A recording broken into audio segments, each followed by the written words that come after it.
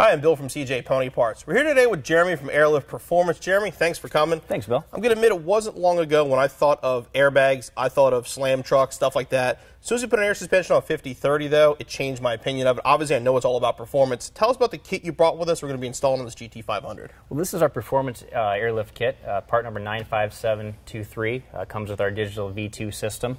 It's really set up to be the best all-around suspension you can have. You can have a lowered stance, good ride quality. You can still take it to the track and beat on it once in a while. And these are good for drag racing, autocross, road racing. The suspension will do all that stuff on top of giving you that slam look that everybody loves these days. Whatever you want to do. Okay, what does this kit include? What comes with it?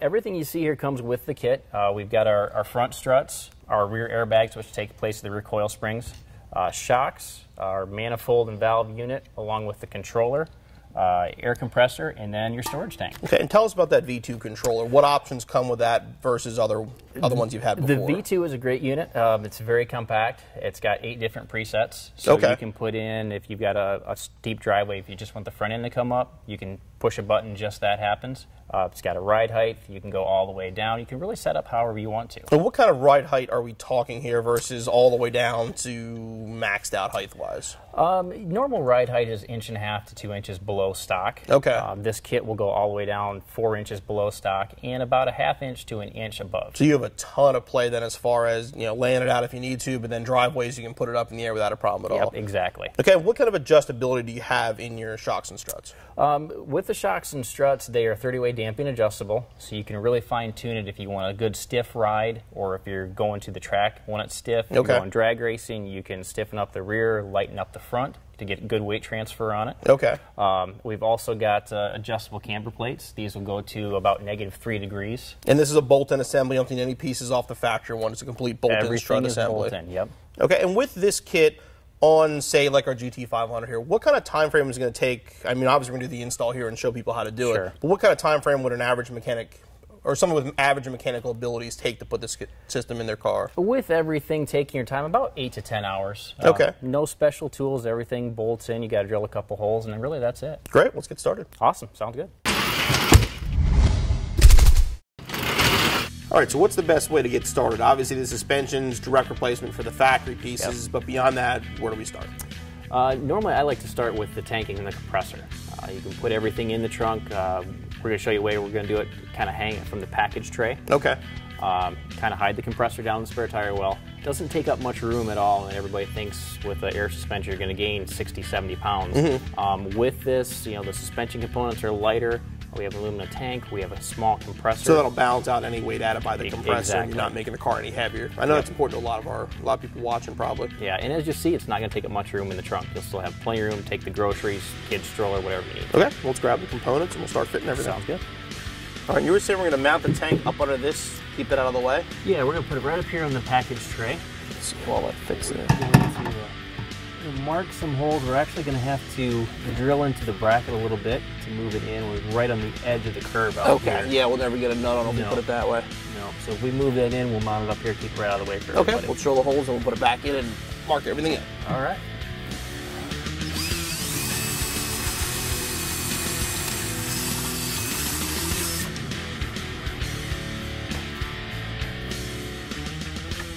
Now we're going to mark the holes.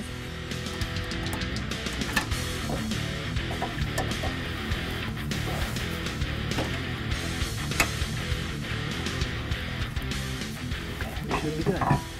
Okay, so we did mount this, or modify this tank a little bit to mount it the way we wanted to. If you don't want to hang it from here, we do have different tank options if you want to put it down in the spare tire well or somewhere else in your trunk. Okay, perfect. Okay, so now we're getting to the point where we're going to mount the compressor, and you have a lot of different options of where you want to put it. The customer of this Shelby kind of want to keep the compressor hidden, so we've gone down into the spare tire well. We've already had the vehicle up in the air to make sure that we're not going to drill through into any lines or fittings, hoses, anything like that that could be in the way. So we're going to go ahead and mount this here, and then we're going to run the lines up to the tank. We'll show you that in just a second. All right, so we got the holes drilled for the tank. Now we're going to mount the compressor first before the tank goes into place? Yes. Okay, and how do we mount the compressor? Well, the compressor's got little feet on it. This actually comes with our compressor mounting kit. A little bit of a noise suppression to it. The compressor can be a little bit loud, but this really quiets it down quite a bit.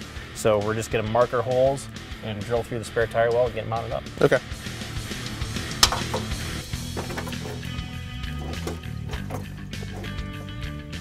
think it's going to fit right there. Okay.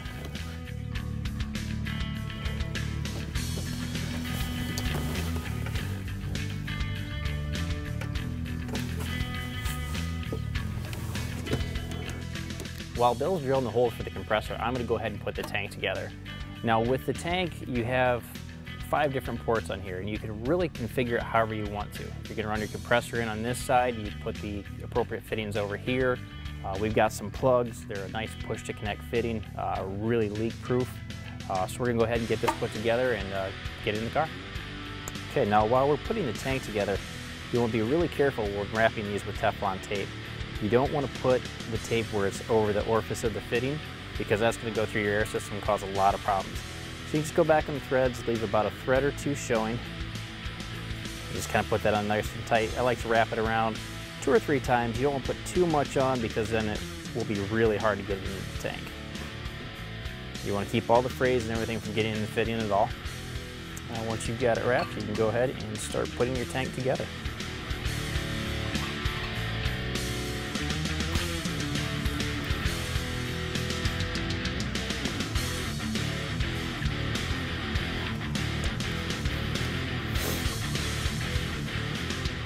Now we've got the fitting installed for the compressor line that's going to be coming into it. With all the ports, you're not going to use them all. They're not going to have a dedicated fitting, such as this one. This is just going to be kind of a dummy port. We've got a plug that's going to go in it. It's just going to seal it from any air leaking out of the tank.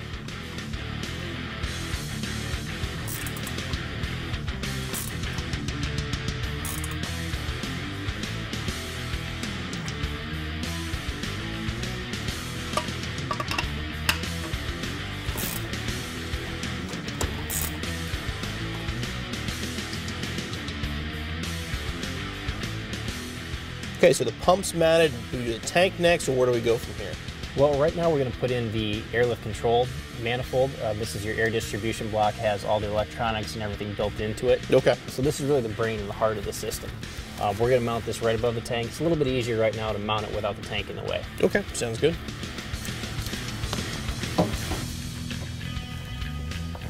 It should be right there.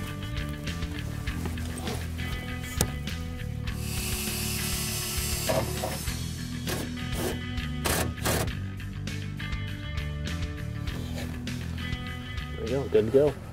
Okay, so now we're going to mount the tank here with hardware. Get the bolts.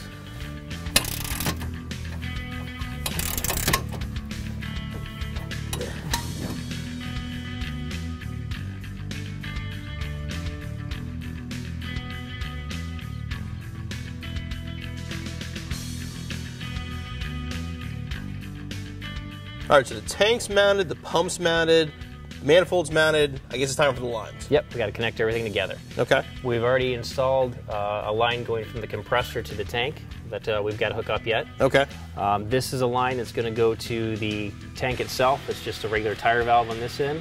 And what's that for? This is going to be for, if for some reason the compressor ever goes out, you don't have air, you can hook this up to a regular shop air compressor. Okay.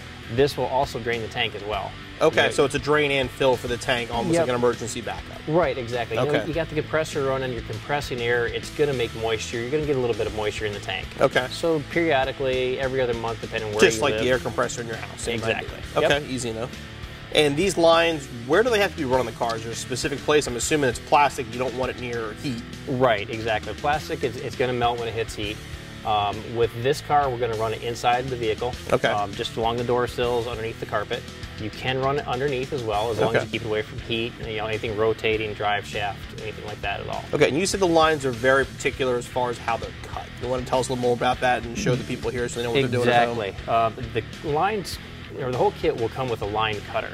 You want to use this rather than just a regular straight razor blade. Okay. When you do that, there's a chance you're going to go down and actually cut it on an angle. If you got an angle, it's going to leak. Okay. So it's as simple as this. You put the line in here, press down on it, you got a straight And just cut. make sure it's straight. Yep, very, exactly. Very important. Okay, seems easy enough. We're going to start with the drain line, you said? Yep, we'll run the drain line and get that in place. Okay. And you're putting that through that's a factory grommet on the floor of these cars. Factory grommet, I just put a little hole in. You know, whenever possible, use factory holes, factory grommets. At least holes we got to drill in the GT500, the happier we're going to be. So I found this little channel that we can route the line right up through here, kind of keep it out of the way. And if you do have the Shaker 1000 or Shaker Pro, you will have to remove the subwoofer for this part of the installation. Cutter here. And we'll just cut off our excess. Always good to leave a little bit more than you need.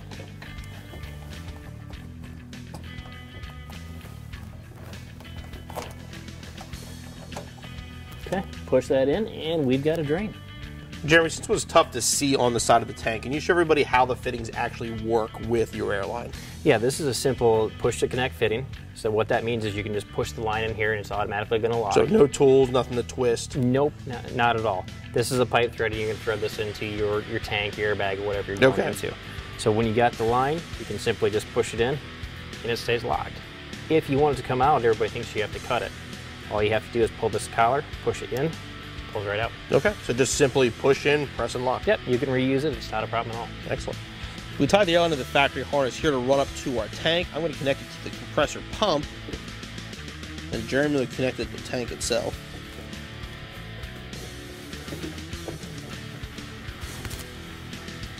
Okay, I've got the opposite end of the line that Bill just put into the compressor.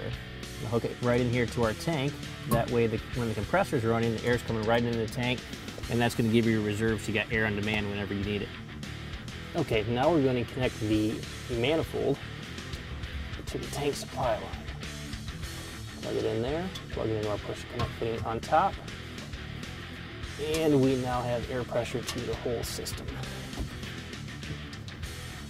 Okay, now we're starting to run the air lines from the individual airbags up to the manifold.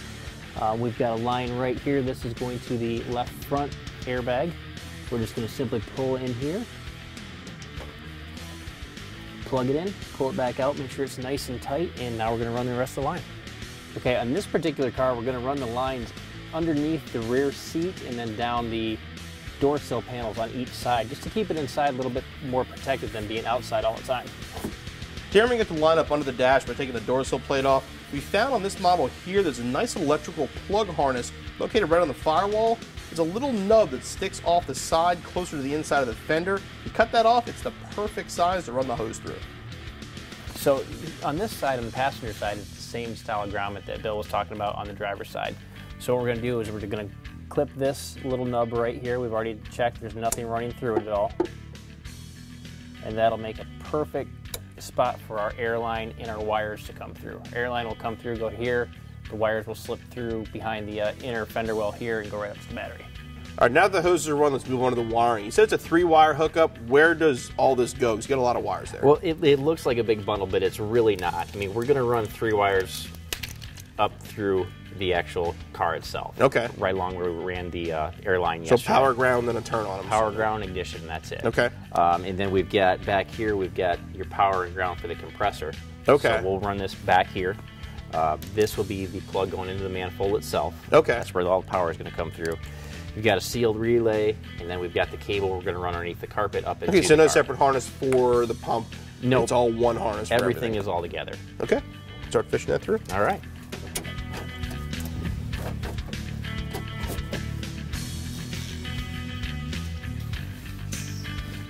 Okay, we're getting ready to run our wires to the car.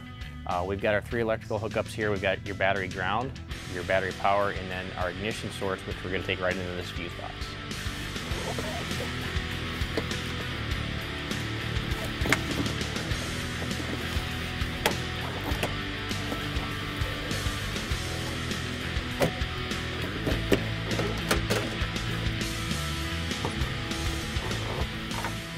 Okay, so now we've got the wires fished through the car.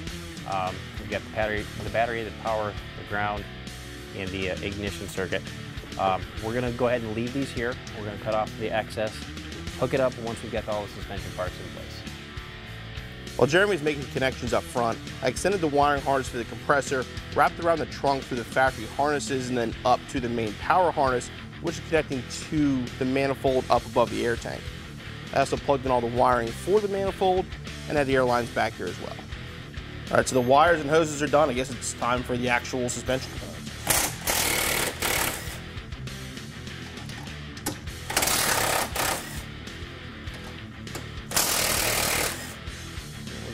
one just still attached so the strut doesn't fall out on us when we take it out down here.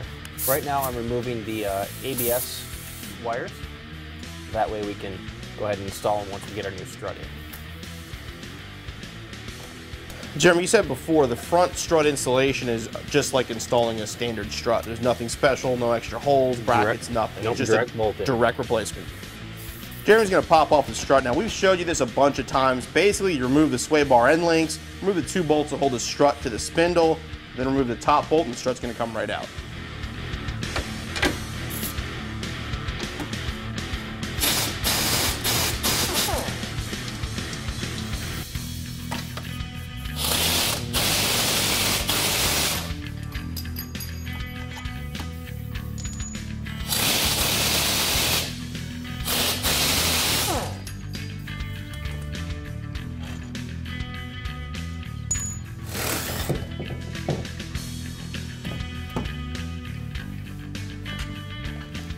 Okay, so here we have a comparison of the factory GT500 Shelby strut and the Airlift Performance strut. Now, Bill and I weighed these yesterday. The Shelby strut weighs 8 pounds more than what our strut does. So if you're worried about weight gain or anything like that with an air suspension system, don't worry about it.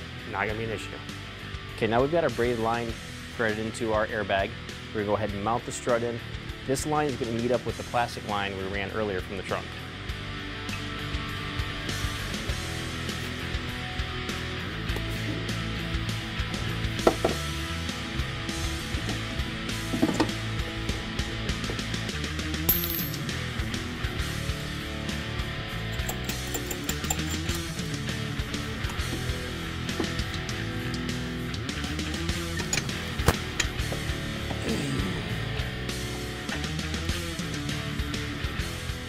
Okay, now we're going to replace the factory Ford sway bar link with the Airlift Performance link.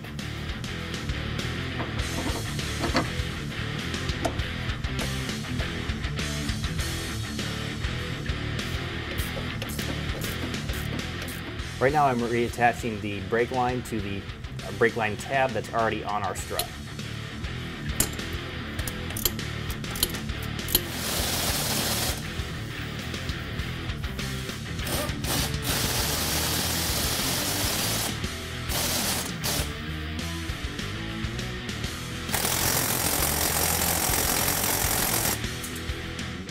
Okay, now we're just going to plug the braided hose into our plastic line we ran earlier.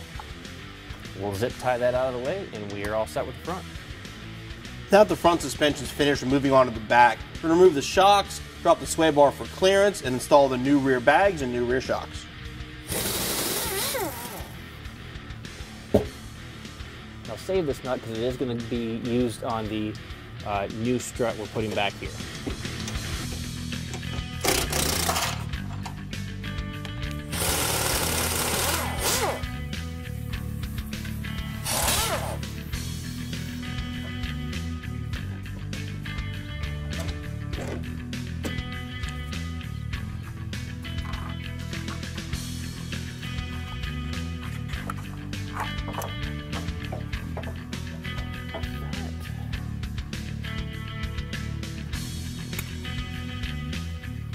Now we're going to drill some holes in the upper coil spring pocket.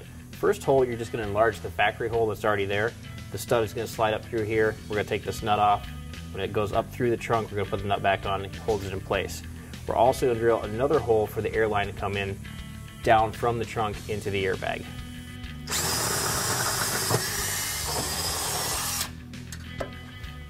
Okay, here we are in the rear of the car. We're going to take the bump stop. You're going to take these top 2 ribs. You can cut them right off. You can cut them with a hacksaw or a sharp knife. Goes through fairly easy. Okay, here we're going to put the nut into the bottom of the coil spring perch. You'll put the nut facing down. And it slides right in there. Okay, then you install the lower bag spacer. And what you'll do is you'll put the bag up into the coil spring pocket. This lower stud will go into the nut we dropped into the perch.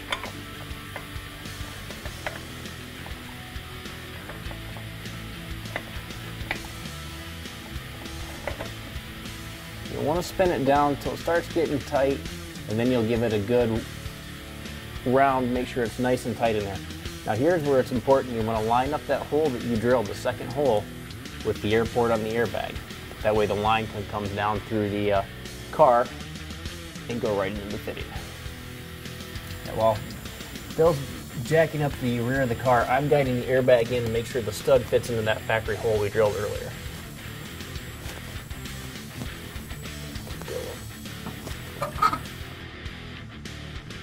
Okay, here we're going to get ready to install the rear shock. We transferred the OEM bushing and the metal plate from our original shocks onto ours. Now what we found with the 2013 GT500 we have now, they have the electronic suspension on it. That will not work. You'll have to get a stock 11 through 14 GT bushings to put it into place.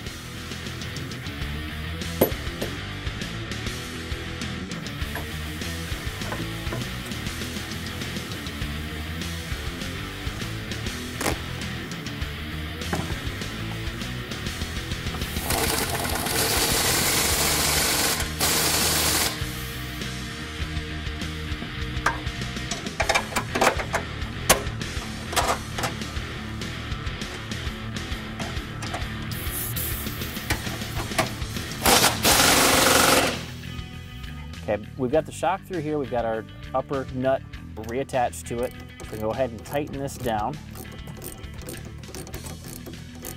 Now the stud that came up through the trunk here, we've got a nut and a washer on there.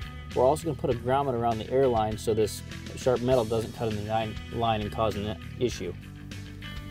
Okay, now we're buttoning things up in the back here. We've got all of our air lines ran. On the manifold itself, it will say FL, left front. That's all marked here, so you know where to run your air lines. Now with these lines, we're going to leave them a little bit long, just in case the owner of the car wants to hide things a little bit more. We're kind of leaving it up to him. Okay, we just finished wiring up the controller. We ran the wire underneath the carpet up into the center console, just to give the owner some options of what he wants to do with the controller. Right now, it's just going to set basically in the cup holder. You can mount it, but a lot of people like to be able to put it away too. Right now, we're getting the electronics hooked up. We're running the battery ground. We're going to be hooking up the power wire for the compressor directly to the battery positive. We've got a small pink wire here. This is going to be your ignition source wire. We're in the fuse box underneath the hood. We're looking for a circuit that's going to be hot during key on, engine start, and then back to on.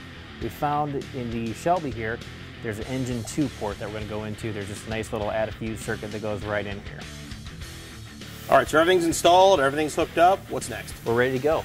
We're going to actually use the emergency fill that we put in, just because there's no pressure in the tank right now. Instead of running the compressor to death to fill it the first time. Right, exactly. It just kind of gives the compressor a break a little bit. So we're going to fill it with this to probably about 80, 90 PSI. And what kind of pressure does the tank hold? What's it going to, is there a start, stop? How often does it run? It's going to go to 150 PSI. Okay. And then anytime it dips below 135, the compressor is going to come back on automatically. Okay, okay.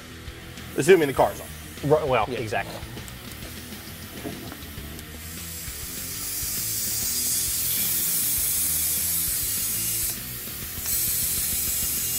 Okay, so we've got the whole system installed. Now what we need to do is go through what we call a calibration process. Basically what's going to happen is it's going to run the vehicle through a series of air bursts to each individual airbag, basically testing out how much volume it takes to inflate a bag and how long it's going to take to inflate one. So we go into the calibration menu here, and then we'll just hit System Cal. It's going to tell you it can last about 10 minutes. We want to say yes to that.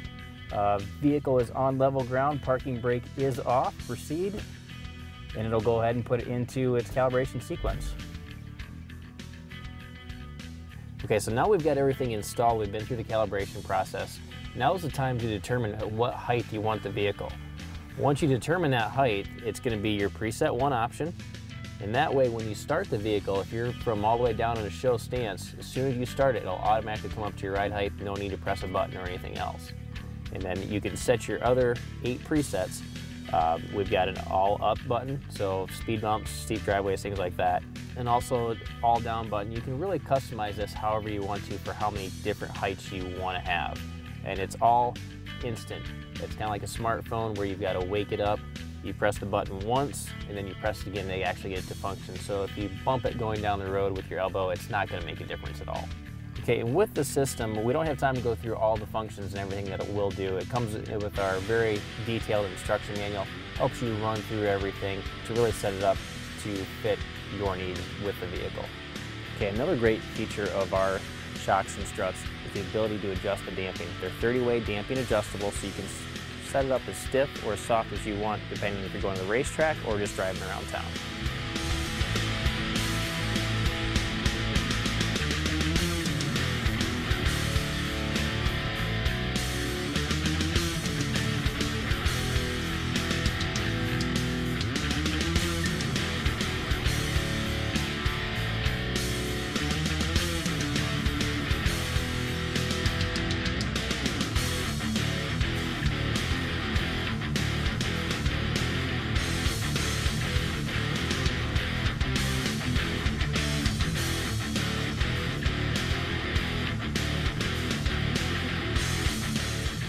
All right, Jeremy, we obviously talked about the huge benefit of ride height adjustment and the fact that it's also a performance suspension. You're getting quality shocks, quality struts, everything's adjustable. What else should someone who's interested in airlift performance be prepared for? What else do they need to know about these systems?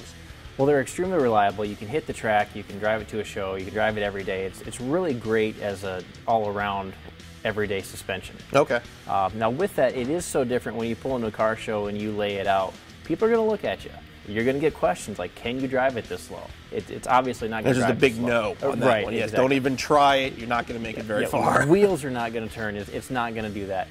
You also get the question, can you make it hop? That's not what this is designed to do. It's not hydraulics. It's not hydraulics, yeah. It came a long ways from those days.